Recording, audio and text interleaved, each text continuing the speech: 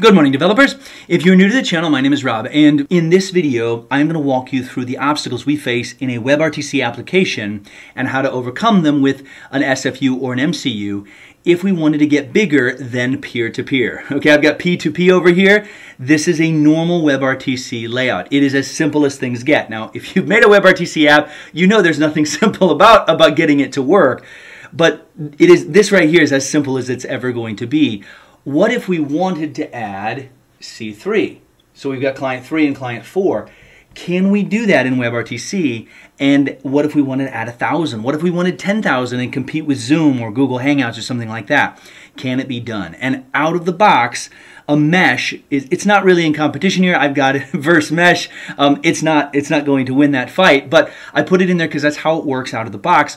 The way we overcome the problems we're about to talk about are going to be with a selective forwarding unit or an SFU, or a multi-point control unit, not to be confused with Marvel Comic Universe, which is where Thor and Thanos and Iron Man live and so on.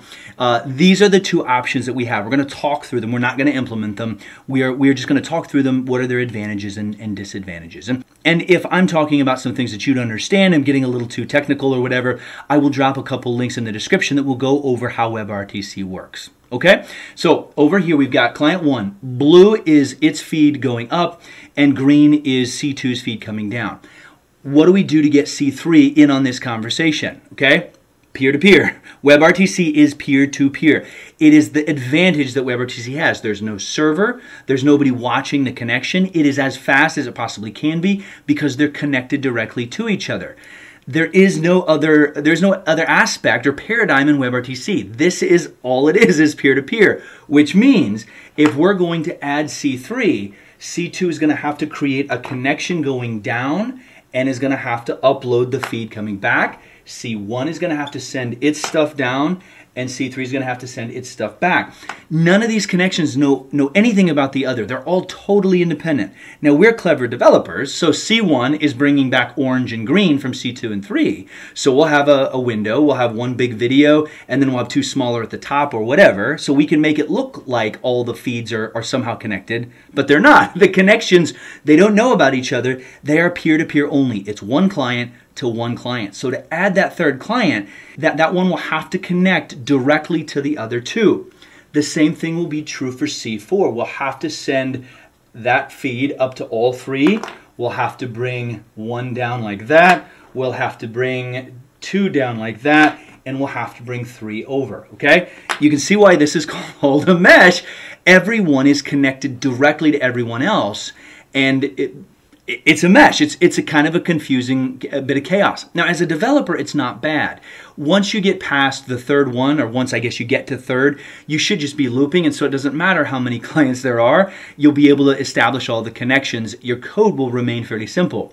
It's not going to be simple for the clients. Why not? Well, in my experience, this is going to work for maybe a max of 5, maybe 6 clients, okay? It's going to depend on the client machines that you've got. If you have 15 state-of-the-art desktops with good internet connections, maybe you can get up to 10 or 15, okay? 10 or 15 individual connections for every single computer. So what's going on all of these connections? Well, every single client has to encode its feed going up, and it's going to have to upload that feed to all of the other clients. On the other side, when it comes down, it's going to have to decode the feed, and it's going to have to download. Okay, and when I say feed, I'm talking about the media stream, the get user media, whatever it happens to be. C2 has to encode for everybody, potentially all 3 times. It depends on how it's set up. And it's going to have to upload constantly in real time that feed, and it's everything that comes down, blue, orange, and pink, going to have to decode all of those and download them in real time. That is a huge bottleneck. If you have 1,000 clients, that means client 1 is going to have 999 different encode, maybe not 999, but potentially, and it's going to have to upload all 999 of those, going to have to decode every single one of them 999 times and download all of them in real time. It won't work. There's no way. Even a good laptop is not going to be able to manage, like I said, more than 5 or 6. If you have an unstable internet connection or a phone, it's going to be less than that. So what do we do? What are our options? Well, the first one is going to be the SFU, okay? And the way the SFU works, I'll draw it right here in the middle. Okay, this is going to create a server. This is going to create that middleman that in WebRTC out of the box we get to avoid. It's not going to work because this is crazy inefficient. How could we make it more efficient? Well, let's get our clients up here. We got C1. Okay, back over here for our main bottleneck. Which of these two parts is the bigger problem? Where's the bigger bottleneck? When you're encoding or when you are decoding, which of those is more intensive? I'll give it away to you. When you encode your media stream for somebody else, that is going to be more intensive. Usually it's going to just be the CPU. Now things are getting better. Maybe when you're watching this, GPUs can do all the hardware acceleration, but generally speaking, encoding is going to be more intensive. In your internet connection, your speed, is your upload faster or is your download? Your download probably is, right? So the encoding and the uploading part, that is the really, really bad part. Now they're both bad if you have 1,000 clients, but if we could eliminate most of the encoding and the uploading, we could suddenly scale really big. That is exactly what an SFU does. With an SFU, we've got blue up there for C1. It encodes its feed and uploads it to the SFU. That is the only upload. For C4, that's pink, it goes up there. Our C2 is green, it goes there, and C3. So everybody uploads their one feed to the SFU. The SFU, which is a new pain point, okay, so this is a potential disadvantage. As a developer, you've got to do the WebRTC part, but you've also got to do the SFU part. So you've got a media server, and we'll talk about that later. Everybody's going to send their feed up to the SFU. The SFU is going to turn around and take the feed and send it back out to everybody else. So the blue is going to go out to here, here, and here. The green is going to go to here, here, and here. The orange, same way.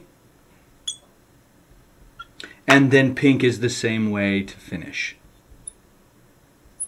I had C1 backwards, so I redrew it. Everyone is sending one up and bringing 3 down, okay, in all 4 cases. This is the big win for an SFU up front, is we eliminate the main pain point here of the encoding and decoding. We only have to do it 1 time instead of over here. C1 had to do it 3 times, and that really bogs everything down. In addition to that, it's able to downgrade a feed. So if C1 is sending up, we'll say 4K, that's what's coming going up in blue, and C2 has a really weak connection, it could downgrade it to just say HD. Or if maybe if C4 is a cell phone with a weak connection, it might even go all the way down to standard definition. Now SD on a big screen looks terrible, but it's better to see something than nothing. I guess those are decisions that you can make, but the SFU has the ability to downgrade if it needs to. It can also transcribe. So if there's a particular codec that's going to be more efficient, frame rate, etc., all of that stuff can be fixed inside of the media server, the selective forwarding unit. Okay, so that's an SFU. Let me clear it up quick. An MCU is going to work the same way, where we're going to have a server in the middle, so it's going to increase complexity, but it is going to solve this other problem, not just the encode, but the decode download part. Everyone is going to send up their feed to the MCU. Okay, the MCU is going to behave almost like a mixer. So everybody, I've got this box in here where a bunch of magic is going to happen, and out of that box is going to come a media stream that goes out to everybody. This is going to be a uniform, systematic feed that everyone will see. There's a little bit more flexibility than that, but that means you have one going up and one coming down. And you can do whatever you want in there. You can, if C2 is not sending anything up or doesn't need to be seen by almost anybody, then the feed can completely eliminate that, right? So you just reduce the bandwidth required down. C4 is sending up 4K. Almost nobody needs to see 4K because this is a really small video. That gets downgraded to HD, etc. A whole bunch of magic happens inside this green box, and it all gets filtered out. Okay, so the MCU is, I guess, the super version of an SFU, and an SFU is a better version than peer-to-peer. Is an MCU obviously the best? No. The answer there is no. At least I almost never use it. And the reason for that is this. I guess I should have made them green. But an MCU is crazy expensive, not just because we need this to be a monster. This is not going to be a free tier AWS or Azure machine. This is going to need to scale horizontally in a really big way. We're going to need a ton of big machines to be able to manage, dozens of feeds potentially coming in. We're also going to have the complexity of a whole bunch of developers that are going to have to manage this thing. If the MCU has any issue, nobody's going to get anything because no one will be connected. There won't be any feeds coming through. Only one feed ever goes out. The nice thing is if everybody shouts congratulations or happy birthday or something at the same time, everyone will see it at the same time because the feed is uniform. But again, if the server has any issues, everyone will have issues. The SFU eliminates this for the most part. I use a media server called MediaSoup as my SFU, and it almost always will serve my needs. The only reason I ever look at an MCU is if I am in a corporate situation where we really are going to have dozens or hundreds consistently, and money is no objects, and development time is, can be whatever it needs to be. That's when, in my experience, you would go to an MCU. There are services out there that provide MCUs directly that you can use, but again, an SFU typically is going to be cost effective and usually will be able to serve whatever your needs are. If you're looking at getting into the thousands, well, then you need to start thinking about MCU, and you also need to be ready to spend some money. A brief review over the advantages and disadvantages of each of the three options. Starting with the mesh, the good, well, it's simple, free, and private. That's WebRTC out of the box. If those three things are the most important thing to you, they are hard to beat. Under the bad, you just won't be able to use this, which is really what this video is all about, if you've got more than 4 or 5 clients, at least in 2024. Maybe years down the road that won't be the case, but it has a variable quality experience. Because every device is gonna have a different CPU, is gonna have different bandwidth, we won't be able to control that experience. And no control, because there's no server, everything is direct, and that's really the opposite of private. We don't have any control because it's private. We hop over to the SFU, and the SFU that I use is called MediaSoup. This is gonna solve most of our use cases, and I will link that video, how to implement MediaSoup, once I have it up. But the good here, it scales. It eliminates the big issue. Again, encoding and uploading, eliminating that is going to solve most of your use cases. It is adaptive and flexible. So you as a developer can make a lot of flexible decisions. The client can also make some flexible decisions. And like we talked on the board, you can change the codec, the frame rate, lots of adaptive options. You also have control because now you have a server.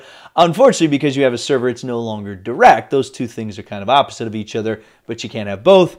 You do have a server to manage now, which makes it more complicated. So the bad of an SFU, it really comes down to, do you want to have more clients than a mesh can handle? The MCU, the good here is that it scales really big. One up and one down, it's never going to get better than that for the client. You get consistent quality because everybody will get the same stream, and you have a lot of control with even more features than an SFU has. The bad, well, it's all of these. We have a server to manage. It's more complicated. It's not direct. It's also expensive. It's not just complicated. It's very complicated. And you have this new one point of failure, which if it goes down, no one will get anything. And there's not going to be hardly any client flexibility. They're going to get whatever the MCU sends out. So this is the best one if money is no object and complicated is okay. But an SFU is typically what I will use. Thanks so much for watching. Keep an eye out for more WebRTC videos.